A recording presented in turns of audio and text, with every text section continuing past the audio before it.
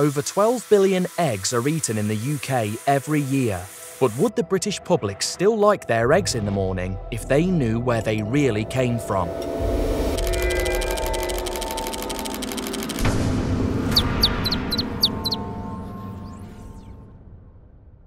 In the first investigation series of its kind ever in the UK, Animal Justice Project is cracking open an industry that's rotten to the core. In early 2023, our undercover investigator infiltrated Sunny Farm, a colony cage egg farm run by Bird Bros, East Anglia's leading egg producer and supplier to major UK supermarkets. What we found inside was far from sunny. Sunny Farm is a mega farm, churning out a staggering 450,000 eggs a day from over 460,000 imprisoned laying hens. They spend their short lives in these enriched cages, marketed as the higher welfare alternative to the now illegal battery cage.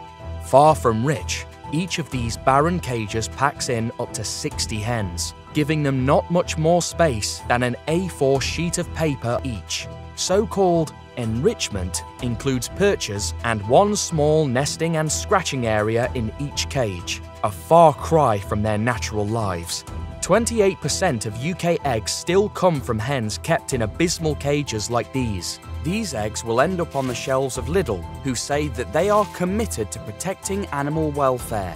Lidl insists we work hard to ensure that all animals in our supply chain live a good life. Lidl claims to follow the 5 freedoms of animal welfare set by the government's Farmed Animal Welfare Committee to support a life worth living. In this secret undercover footage, a worker explains how hundreds of hens recently died of thirst due to neglect.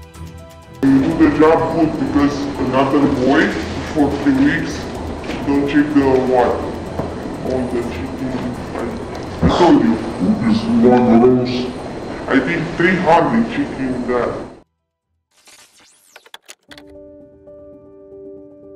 Hens were trapped in the cage mesh, struggling to breathe, trodden on by others. One hen was discarded outside in the snow. Sick and dying birds weren't afforded any help. Instead, this one was callously necked. Although it is legal to kill a bird that weighs up to 3 kilograms in this heinous way, we consulted an independent veterinarian. After dislocation, the chicken is hung upside down by its legs and flaps its wings repeatedly and tries to raise its head. This probably indicates the persistence of consciousness with associated severe pain and stress. Hens are naturally curious and love to roam, explore, and forage. Packed in sparse metal cages, they are denied the opportunity to carry out their natural behaviours. Hens are treated as little more than objects by workers who can be seen picking them up by the wing, throwing them, and hitting them with shovels. Severe feather loss was seen in many of the hens, often a sign of stress, malnourishment, and disease. Some hens had bare patches of skin, likely caused by feather pecking, a common response to boredom and stress from their cramped conditions. Does this look like a life worth living to you? Our investigator filmed dying hens, hens killed by workers, and commonplace suffering. According to the Welfare of Farmed Animals in England regulations of 2007, all hens should be thoroughly inspected by a farm worker at least once a day. This is what these so-called welfare inspections look like. The ultimate goal of the Line Code is to ensure the highest standards of food safety anywhere in the world. All of Bird Bros' eggs are British Lion Standard, which promises the highest standards of food safety anywhere in the world. Yet, we filmed dead hens left in cages to decompose. Dozens were chucked in black bin bags and left in hallways like rubbish.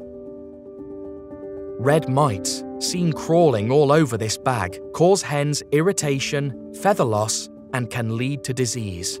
I was concerned to see significant numbers of chicken carcasses in cages, in some cases apparently decomposing. Some had eggs touching them awaiting collection. Bacteria, potentially from carcasses, can pass through eggshells, posing a food poisoning risk to consumers. Certified by British Lion, following the 5 freedoms. It means nothing to her. Or her. Or her. Or them.